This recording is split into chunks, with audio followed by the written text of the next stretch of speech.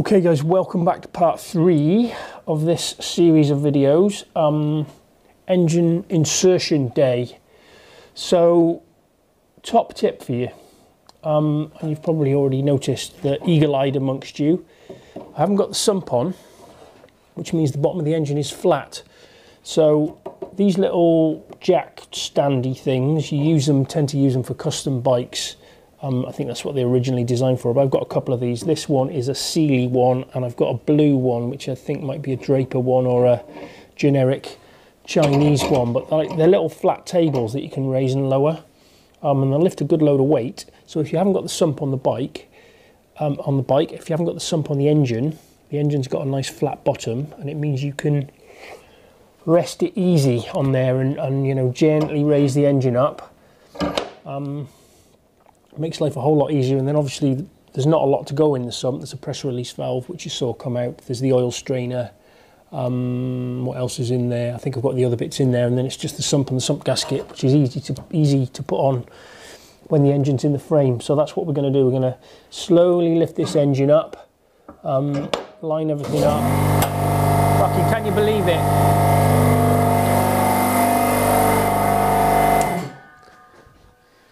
A compressor, it hasn't been on for hours, and it comes on just as I'm starting to speak. Yeah, so we're just gonna, I've got the engine bolts ready down here. Slowly lift it in, and yeah, once you've got one engine bolt in, then you can rock the engine backwards and forwards and line everything else up, torque all the engine bolts up. That's it really, nothing super interesting. I'll show you as I go anyway, and then I'm waiting on, I've still got no clutch for it. I'm waiting for the clutch to come. What else are we waiting for? There's an eBay purchase of a full exhaust system, which is inbound, I think. So I've got to wait for that. Save me welding the other one up anyway. I've got a broken bolt to remove on one side out of the frame, and I've got a helicoil to do. What else have we got done? Got to do. I think that's it. I'll show you the bits laid out here clean on the other side, ready to go together. Got everything washed off, and yeah, happy days, crack on. Yeah, nothing massively interesting here. Everything's just cleaned off, sump's clean, new sump gasket, everything all washed off, squeaky clean. I cannot emphasize enough, cleanliness, cleanliness, cleanliness, just everything's squeaky clean. Clutch cover there, ready to go, all cleaned off, new clutch cover gasket. I have just had this delivered, which I think should be some of the outstanding bits. What have we got? We've got spark plugs, that's not what, oh I see. Stuff it getting squashed in the post. There's an exhaust gasket there. Don't do this on camera, Jim. What am I trying to say? A gasket for where the muffler attaches, for the silencer attaches. 4 of these little bad boys, which are the little pipes. Can't show you anyway. Parts, and then the missing exhaust gasket. So I just need an exhaust system and a clutch. The clutch will be here today. The exhaust system will be God knows when, but hopefully soon, because I really need to get this done. Right, onwards.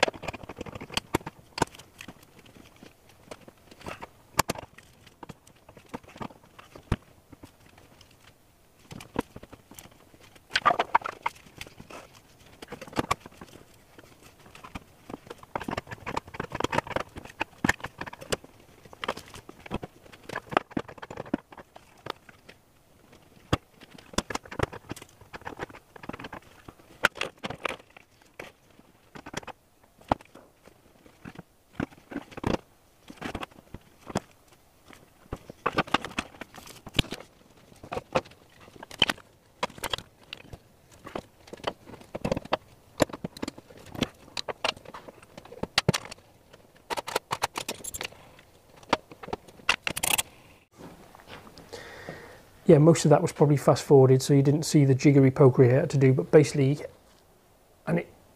every bike's different and every install is different, but in this instance, the hole that was the easiest to get lined up initially were these two fronts. So I've got a bolt in here and a bolt opposite on the other side. That means now whenever I go up and down on the jack, it pivots from this point, so I can line the rest of the engine bolts up easy. So when you're installing, just as long as you can get one of the bolts in, excuse me, you can then usually manipulate the engine and get all the others in without too much of a faff. Anyway, consider that in. I'll torque all the bolts up. Front sprocket on, torque that up, back wheel in, clutch slave cylinder, all that paraphernalia on around here, and then throttle bodies, all the wiring, airbox, and then sump, and then that's pretty much all I can do until the clutch turns up and the exhaust pipe. Onwards. So we are making good progress here, and very soon I'm going to run out of things to do because I'm waiting on these parts, as I keep saying. It's all going to plan so far.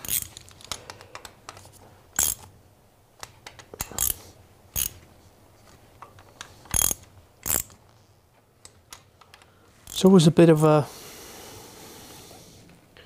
mind bender getting these things back together. I think my OCD slows me down a bit because I want all the wires in exactly the right place, and it's always a good idea actually, if you're doing one for the first time, take some photographs of it all together so you can see cable runs and stuff, although that isn't necessarily always a good idea because sometimes if they've been apart before, stuff's already in the wrong place. But most workshop manuals have really good diagrams for the routing or the intended routing of cables and where the clips are and stuff. Most genuine shop manuals will have that sort of thing. Anyway, I waffle, so throttle body's next. I've got all the wiring buttoned up pretty much, a couple of clips to go on. Most things are connected. That's for the fuel pump. That's for the throttle bodies, that's for the fuel tank, that's for throttle position sensor, other side of the throttle bodies, a couple of vacuum pipes. We're getting there, we're getting there. Okay guys, so the airbox and throttle bodies and everything is on. We're actually, this is like day number 3, or is it day number 4 now? Obviously I haven't been here the whole time, but I'm back on this today. Throttle bodies, basically all up here is all buttoned up, good to go. Still waiting on this exhaust pipe to come, but the clutch has arrived. So let's just give you a zoom me down here, like this. Oh, for a cameraman.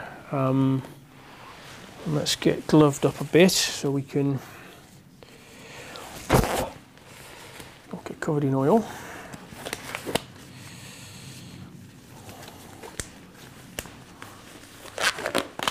Right, okay, so let's lock up for me focus so it doesn't annoy the shit out of you. So the clutch has come. So EBC clutch and TRW, which I think is Lucas steels. So steel plates. There are 9 steels, I believe. 1, 2, 3, 4. Yeah, 9 steels. 2 of them are... Oh my fucking days, are you kidding me?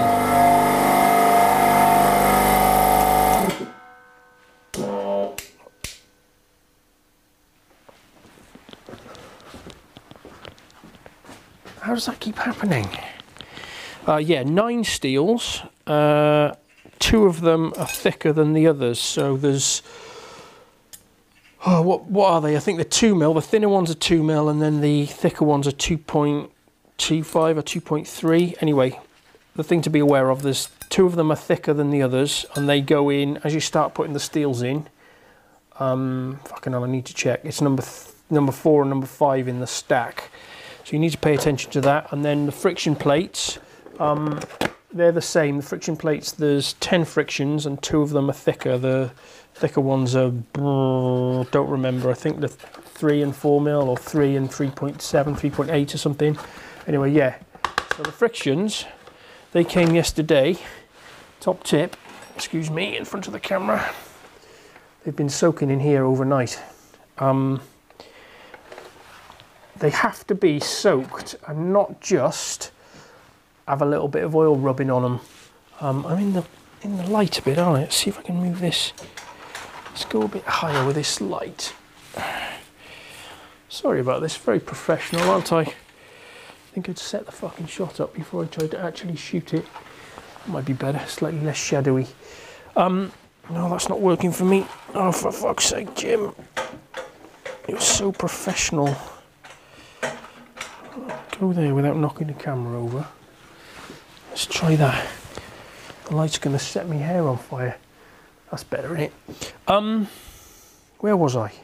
Yeah, so the clutch plates have been sat in oil for 24 hours. Now, it's no good just rubbing a bit of oil on them before you put them together. I have first-hand experience of this back in my waffling gym, back in my racing days, FZR1300R RSP, out for practice. Clutch started to slip under load in the higher gears. Thought, no problem, got a new clutch. Washed the clutch in it, oil on the plates, put it all together. First race, first start. What? Racing start. Fucking no drive. Just destroyed the fucking clutch. Took the clutch cover off. Just the bottom of the clutch cover was just, yeah, was all the friction material had come off the plates. So they've got a, they're like little sponges. So they need to be in clean engine oil before you assemble them. And a top tip, and if it sounds like I speak from experience, it's because I do, make sure you've got the right plates before you soak them in oil. Because there's no sending them back once they've had an oil bath for 24 hours. Right, so assembly of said clutch. Let me get you a...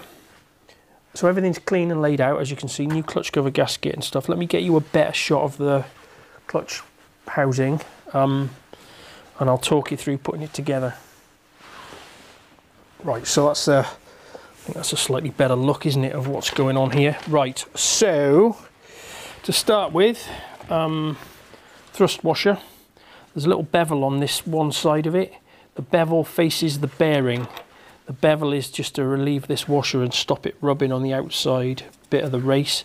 I have seen them, if you put it the wrong way, which is quite easy to do if you're not paying attention, you do the clutch nut up, locks the whole clutch up, causes problems. So that way round, doesn't really need it because it's going to be full of oil in there soon, but a smidgen of oil on there. So that way. And then the back of the clutch basket, everything's cleaned off. Oil pump drive gear. So there's a recess cut in this gear here. This isn't a how-to, so I'm just going to blast through this. So it goes that way round. Basket rests on like so. You sort of loosely line it up with the crankshaft gear. Bearing, bit of oil. Okay, bearing goes in, and then spacer. There's no side to this spacer; it can go either way round. Doesn't matter. So that goes in there like that. We need to make sure that our oil pump drive gear is lined up. It's all the way home, like that. Right, centre of the basket. So there's a couple of bits in here that you need to pay attention to. This little centerpiece, I'm not gonna go into the weeds with clutches, but if you were just found this video and you're wondering how to put your clutch together, there's a couple of punch marks here that need to line up like that. There's another thrust washer somewhere here. No, that's the washer for the nuts. Another thrust washer, which is the smaller of the two, goes on there. This assembly goes on here.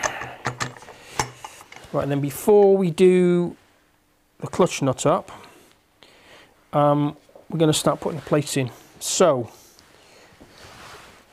let me get the plates out of here and drain all the oil off them, and then I can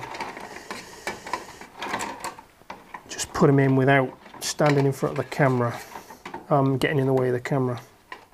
Right, so the things to pay attention to, and I'm not going down a rabbit hole of our clutches, I'm just putting this blooming thing together because I haven't got time to make this longer than necessary. There's two extra thick or two thicker steels, and there's two thicker frictions. So to start with, a thick friction.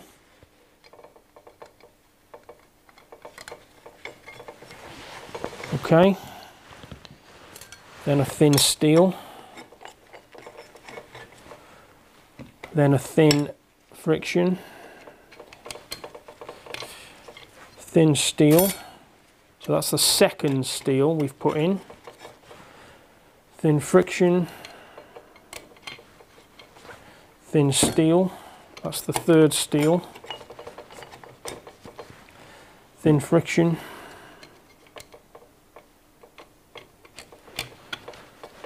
Now the fourth steel is one of the fat ones. Thin friction. The fifth steel is a thick one. And then all the way to the end.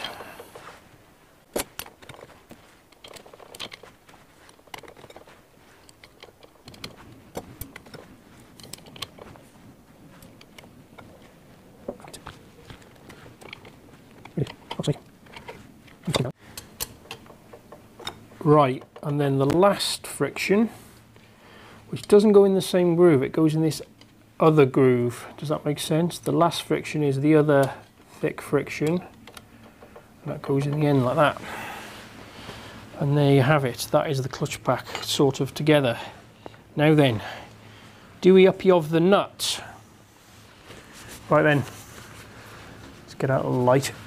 You better sharpen your pitchforks, guys, because I'm not going to use a torque wrench.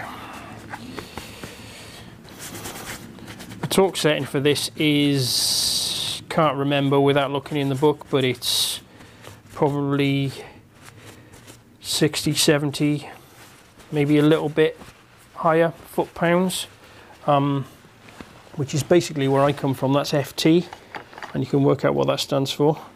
I'm going to make sure the thread is clean, which it is. I've got a beveled washer here, and they usually say outside on them. This one doesn't. So the raised section in the center, so the outer edge is touching and the inner edge isn't, if that makes sense. So the nut has got the inner edge to push against. Now, this is going to sound completely silly, but belt and braces and all that. Where's my nut gone? There it is. I always put, so the go previous, Jim. These nuts, you can get away with using them again. They've got a little punchy piece that you, anyway, I'm waffling. So I always put a little bit of thread lock on them as well. Doesn't say to do that in the manual. My OCD makes me do it. So nut on.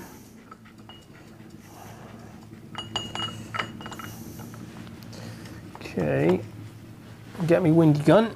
Excuse me, stand in front of the camera.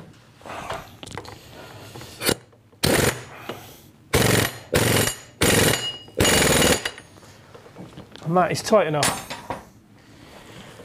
And then what we need to do, this, you saw this coming apart, but this shaft is splined, and then we get a center punch and we punch in this outer edge of the nut into the shaft just to stop it from coming undone.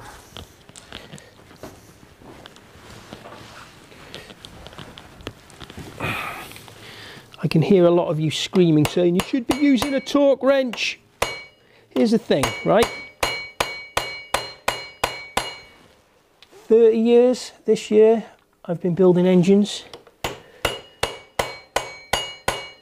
I have never ever had an issue with a clutch nut either being too tight or coming undone or whatever it is. It's the difference between the real world and the textbook.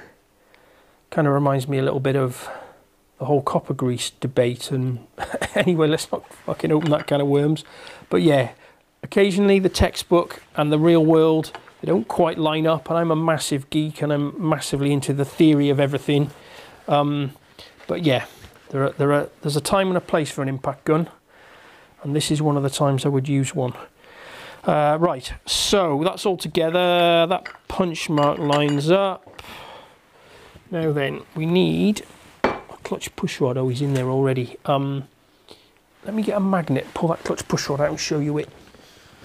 Assuming it's magnetic, I think it's got steel ends on it. Or is it all aluminium? No, it's metal. Yeah, so this is the other piece. You know, there's that little short push rod that pushes through the seal on the other side. Well, this is the other bit that makes up the distance all the way through the centre of that shaft. And then it pushes on. Let's not lose that thrust washer. Come on now. Yeah, so it pushes on this piece, on this, what would you call this? Actuator. Are we getting that? And this actuator has a thrust washer as part of it. Not sure how well oh, I've locked the focus out, didn't I? So it needs to be by here to focus. Yes, so it pushes on the end of there, and this is what pushes opens and closes the thrust, opens and closes the, pushes on the, fucking hell, Jim, pushes on the outer bit of the clutch basket. Right, so what we may need to do is just push this in slightly, because the clutch slave cylinder on the other side, the piston for the slave cylinder is all the way out, because nothing's been stopping it, and there's a spring in that slave cylinder which pushes on the piston in the slave cylinder and makes sure that the piston is always taking up any slack. Does that make any sense? So when you grab the clutch, you've always got a full lever, always got full throw. So that's not uncommon. You've got to push that back in. Right, sometimes they have a punch mark. This one does not. So this one can go, and you'd also see a punch mark on this bit of the basket. This one will go in any position, like that. Springs.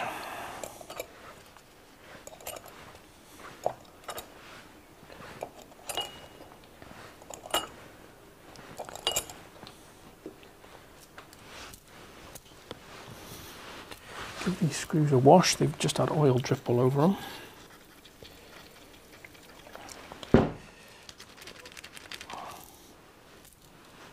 Okay.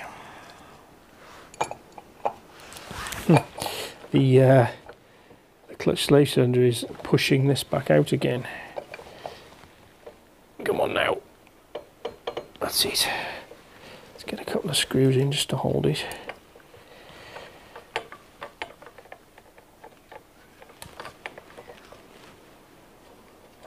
Are you started or not? I need a T-bar.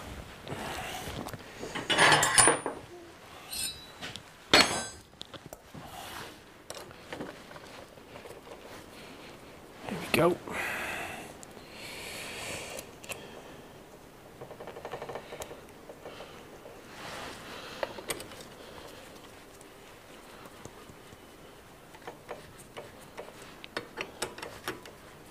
There we have it. Let's just move that clutch lever a minute.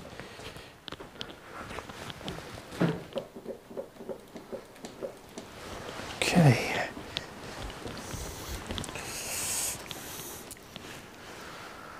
Okay, so no thread lock here.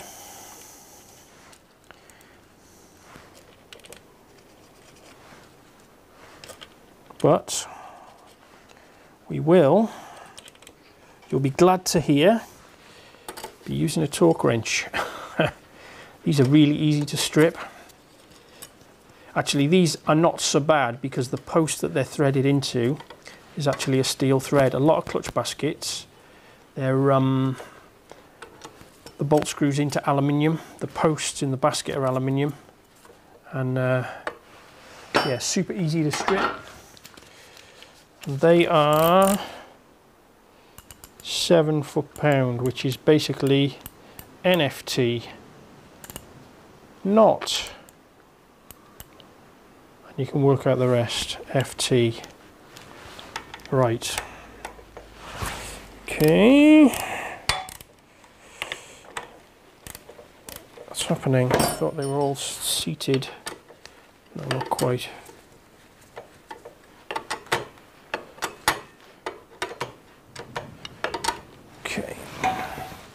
Trying to, this is really hard to try and not be in the shot.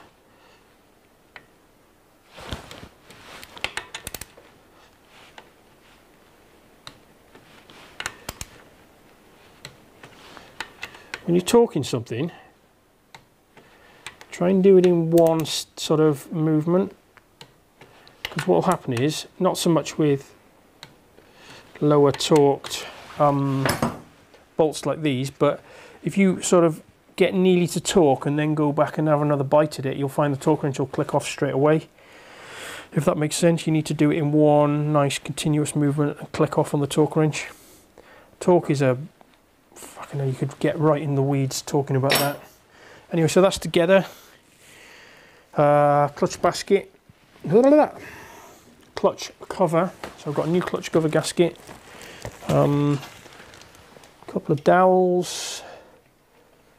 Like with the other cover, where this wire passes through, see that one's actually, this rubber piece is loose in here, so that'll need a little bit of silicone around the back of it, and a little bit over the top. Another couple of little bits of sealer where the crankcase halves join here and here.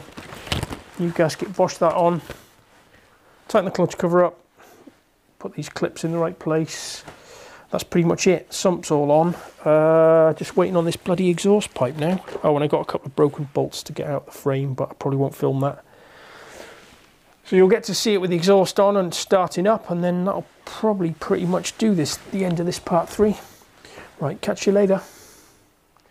Right, sorry for the weird shot, but I'm about to smash my camera up. It won't focus on my face. I was trying to sit next to the bike and be all arty, and I've given up. Anyway, it's done. The exhaust pipe arrived, the eBay purchase. I'll flash you some pictures of that on the screen. So it came and it was a little bit ropey, not rusty, but just somebody been at it with a rattle can and made a right arse of it. So I spent a good long time with some Scotch-Brite cleaning it up prior to painting it. I suppose there's the top tip there. If you're gonna use Scotch-Brite, hang on, hold that thought. There's lots of crap available, but use just what am I talking about? If you're gonna use Scotch-Brite, use real Scotch-Brite. The stuff I use most of is the fine, the red pads. I get through loads of it. It's brilliant for cleaning gasket surfaces. I'm gonna focus back on me. Here I am, look, here I am. Can you fucking focus on me? It's got me. Yeah, I use loads of the red stuff for cleaning gasket surfaces, all that sort of thing. So yeah, gave the exhaust a real good clean up with some Scotch-Brite. It's come up a treat. And then the paint I use, another top tip. I think I've got an empty tin here, hang on.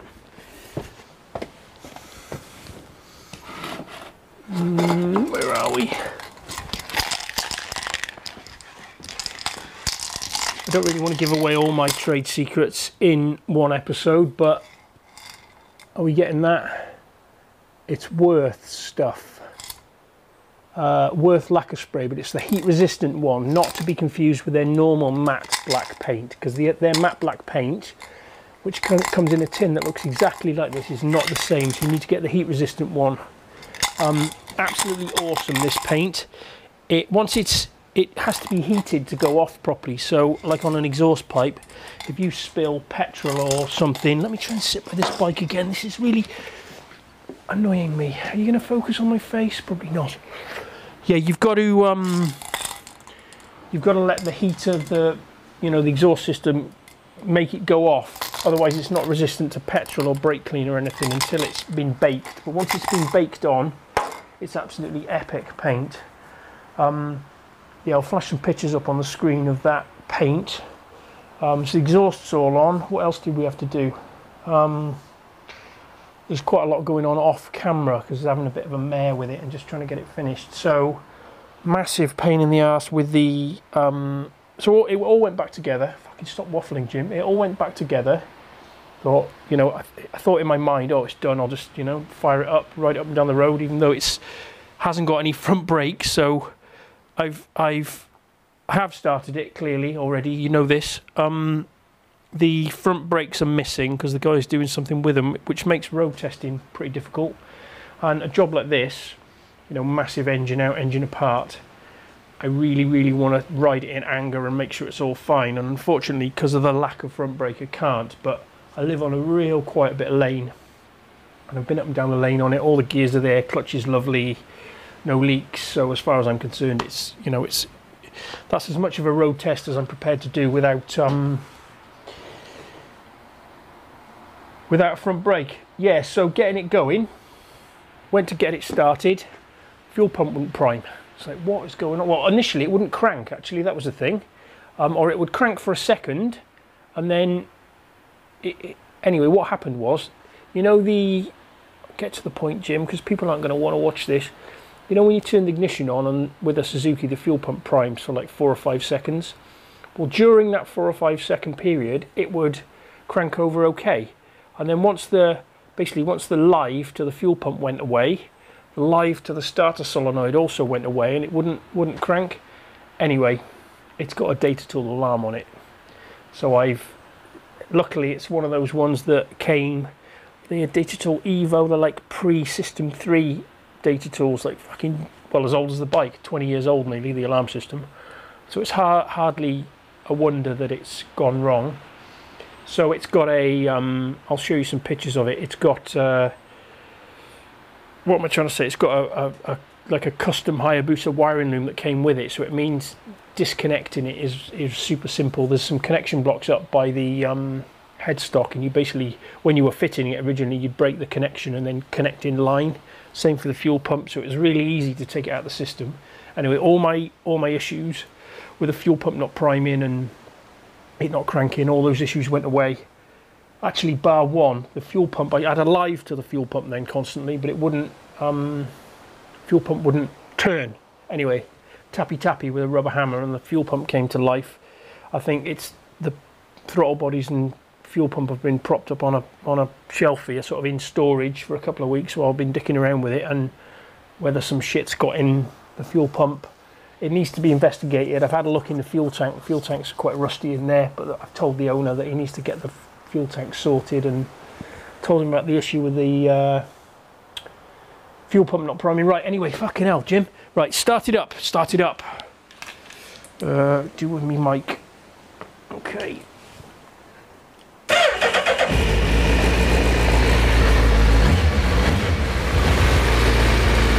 Not exactly the artiest shot in the world, is it?